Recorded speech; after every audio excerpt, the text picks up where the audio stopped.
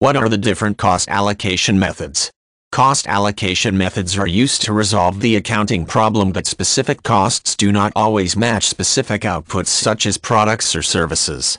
Different cost allocation methods can involve basing the allocation on time physical measures such as staffing costs or on output.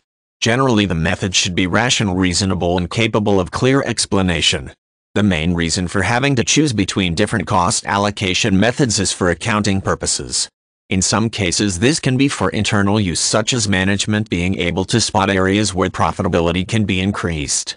In other cases, it can be for external use, such as when an investor considers buying part of the company. It can also affect accounts for tax purposes and thus the tax that becomes due. In some cases, either financial or tax regulations may restrict the methods used. As an example of cost allocation, imagine a company that produces plastic and wooden widgets. Some cost allocation is simple. The cost of buying plastic is clearly assignable as a cost of producing the plastic widgets. If the company sells all the widgets for the same price but the plastic costs more to buy than the wood, cost allocation will fairly show that the plastic widgets are less profitable. Other areas of cost allocation are more complicated.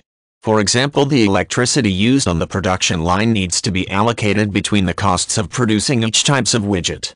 Some cost allocation methods might involve looking at the proportion of time the production line was producing each types of widget. More complicated methods could involve taking into account how many of each type was produced in this time.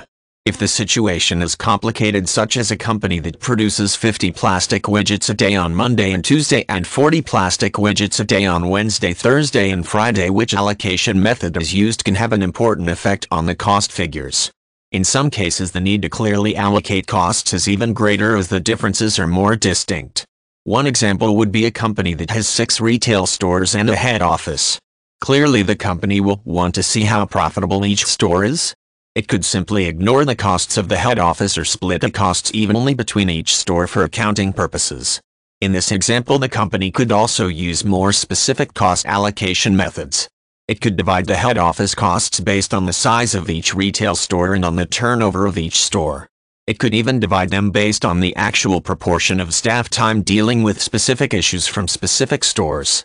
This method would mean that a store that generated a lot of customer complaints or other head office work would wind up appearing less profitable than more low-maintenance stores.